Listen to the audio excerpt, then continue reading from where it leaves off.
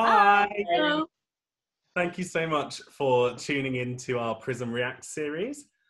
We are in week 1 now, and we're really excited to share with you this piece that we've put together based on Maunders' Dendroforms. We hope you enjoy. A few things about what you do / make. So this is just generally in day-to-day. Oh gosh, things I do and make. Well, in terms of music, I'm doing a whole load of different projects, basically. Gosh, that's so open-ended. I don't know where to start. I mean, I like to describe myself as a composer. So, like, my main creative activity is basically writing dots and then getting somebody else to play them. Mm-hmm. But obviously, I am a performer too. And I've been, taking advantage of this whole lockdown isolation thing to do a bit of that whole composer as performer, performer as composer stuff. So I've been doing some things myself. A couple more projects cooking away there at the moment. Let's watch this space. So when you say you perform, is that with doing electronics or is it actual instrumental based things? Yes, it's both. The thing I'm really interested in at the moment is electronic manipulation of live performance. So I've just released a couple of videos last month with me playing the clarinet and running it through a whole load of electronic effects and so on to produce, well, basically a barrage of amazing noises. It's fantastic. The live manipulation of the sound is so exciting. I mean, it's quite fun to chop up recorded audio afterwards and do stuff to it, but when it's all happening live, so you play a note and this cascade of chords emerges from your instrument, it's quite exciting. Yeah, you can just like tamper with everything you want and you never know what's gonna come out, basically. Yeah, I love that. So that's very interesting, and I think I'm going to do some stuff this afternoon with recorders and electronics. Is my kind of Sunday afternoon plan. My poor bloody gamers. So what ideas and experiences have you had behind like submitting what you've submitted for PRISM for this reaction thing? What is that the right question? Am I just? Yeah, I'm just chatting absolute nonsense. It's a good question. Yeah, I don't know what you're asking, but it's a great question. It sounds really good. You want me to talk to you about Dendroforms? Yeah, like how did that sprout? Where did that come from? Oh gosh, I mean, this is just one of those things that kind of happens, kind of unintentionally. Basically, it came out of a conversation with my son, who's a very keen drawer. He wants to be an illustrator when he's grown up.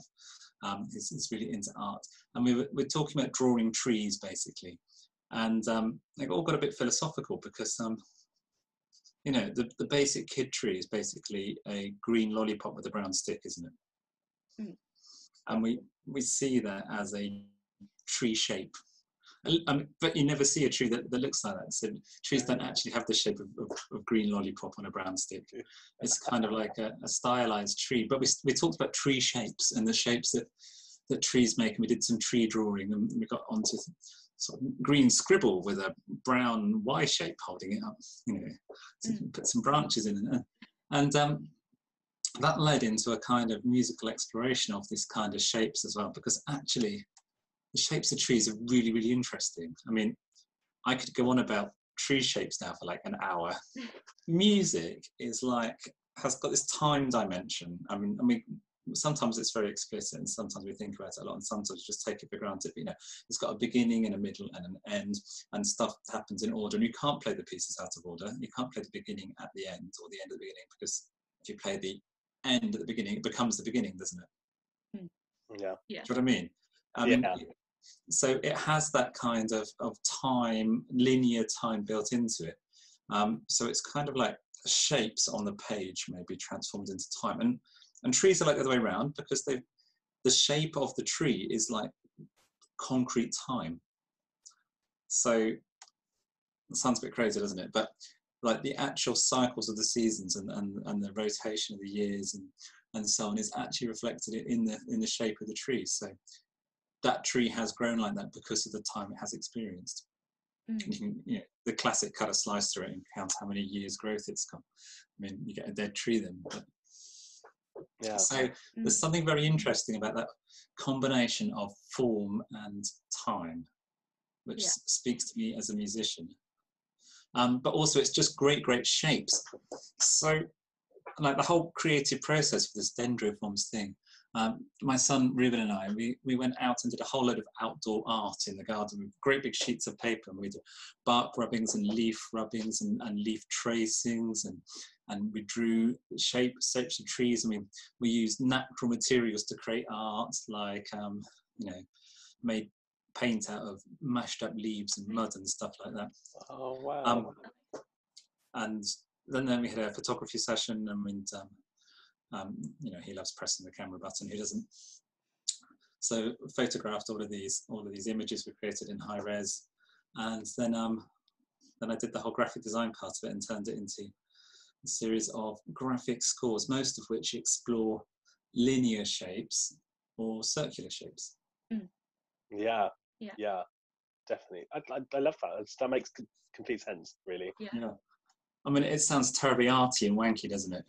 It's like we're exploring the concept of time made concrete through tree growth. But it's not though, because music is ever evolving and ever changing, and like what we're trying to do in this project is actually, it's not pushing boundaries, it's just trying to make new different outlets of music, and that's exactly what you've supplied with us. Like you've got this background story which actually makes complete sense, and have turned it into these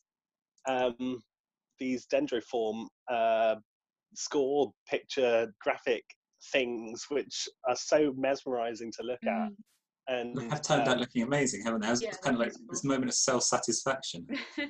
Yeah, I'm quite passionate about in terms of music that's based on graphical notation, is that it's really interesting, useful for the audience to be able to see the same images as the performers, so that the stimulus becomes like a bridge between the listeners and the performers. It's a shared experience then. So I don't know, I think it offers a lot to performers to have that visual, oh, that's why they're making those sounds, I get it. Rather than they're just making up whatever they feel like.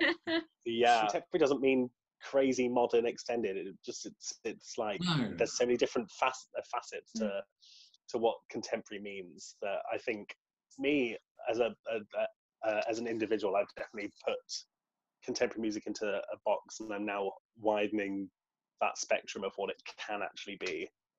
So yeah, I mean, a lot of contemporary improvised music and contemporary jazz and so on, and even some sort of contemporary electronica and dance music would sit very comfortably in a program together with classical art music. Yeah, I'd hate this word classical. It's completely the wrong word, isn't it? Yeah. It's a classic. It's classical. I wrote it yesterday. I don't know. In lockdown, it's definitely been easy to slip into like doing nothing, which is fine actually. Like if you're not motivated to do something one day, that's perfectly fine. But for you, for example, it's been that sounds amazing that you've been able to just get on and have all these little things that weren't planned and have come out from being in this in your own space. I think I've been quite fortunate with a couple of them. People have actually approached me and they've said, Florrie, what we were going to do is cancel, but would you like to do this instead? And then some things I was working on before the whole lockdown started kind of came to fruition during the period as well. And you know, you apply for funding and grants and calls for scores and commissions and competitions and so on, and you wait forever for the results to come in, don't you, for these things? Yeah. And it's quite nice that sort of during this period, every couple of weeks or so, it seems that someone's got back to me and said, you know what, we would like to play your music, or okay, your funding application is successful. Yeah. It's always just like good to think about the positives, and seeing people succeed like that is something very special. No matter who it is, it's you've got to celebrate when something goes well for someone. That's amazing. Moving on to some silly fun questions. Oh gosh, I love some questions. Well,